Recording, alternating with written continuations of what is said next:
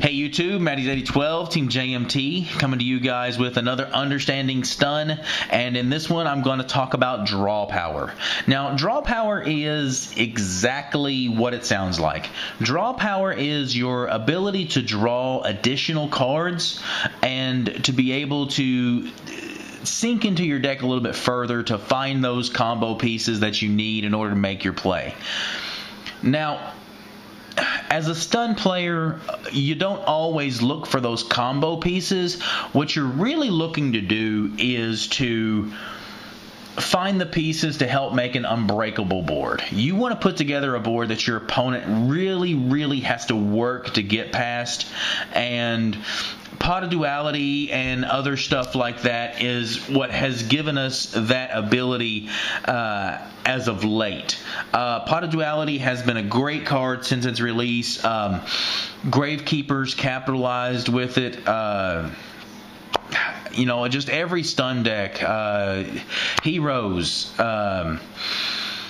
Bujins right now are capitalizing with this quite a bit. I mean, just so many anti-meta decks, you know, have capitalized with it. It's been a staple in my Chaos Stun decks because I like to summon my one monster and set behind it and let it be a good standalone monster like a Doom Cow or a Thunder King or something along those lines. And Pot of Duality allows me to make those kind of plays because I can search for the monster that I need or the trap that I need off of the top 3 cards and help to create that unbreakable board.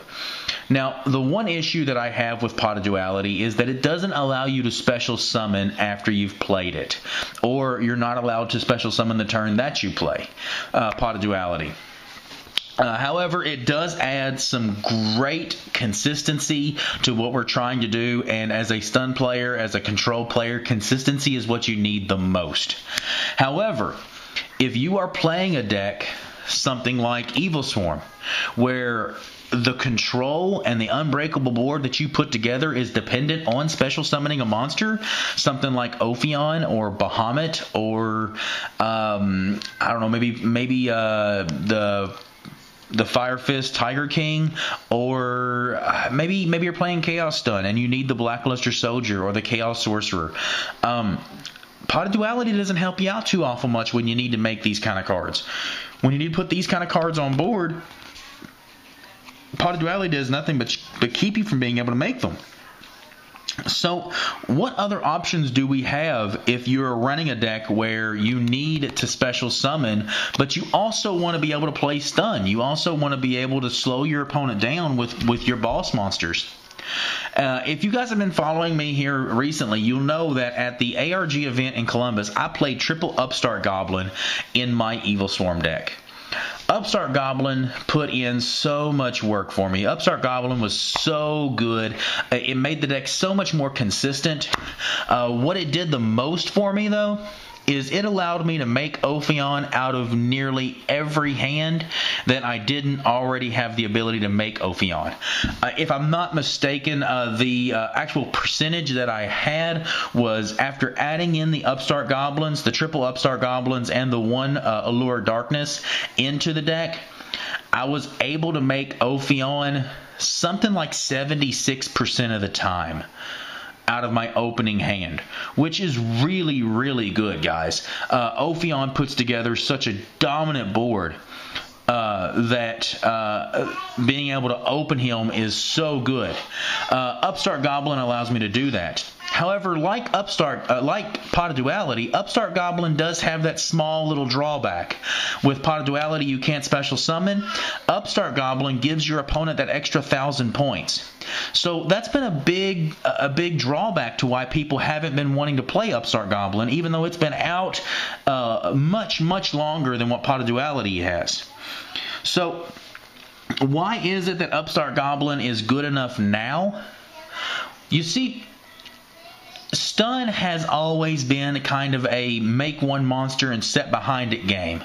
You play a very slow pace, a very controlled pace. Well, when you're setting out just the one monster, majority of the time being like a Thunder King or a Doom Cow or maybe a Kaiku if you're playing Chaos Stun, or maybe it's something like Bujin Yamato if you're playing Bujins now.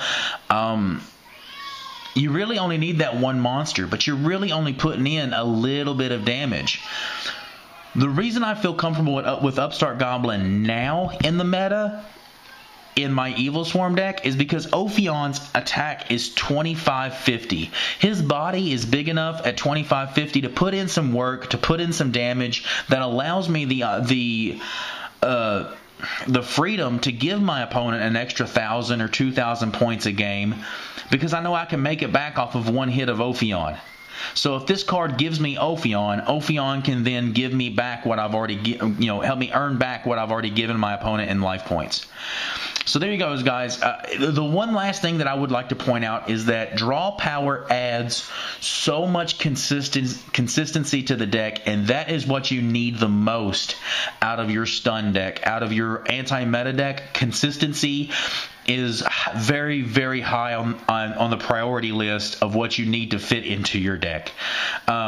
Being able to make your play, being able to make your boss monster, being able to put your opponent in the situation where he really has to contemplate what he's going to do and really have to put work in to get past what you've built. That is huge in this game right now, and that's where this stuff, should take you. So there you go, guys. There's my outlook on what you need as far as draw power.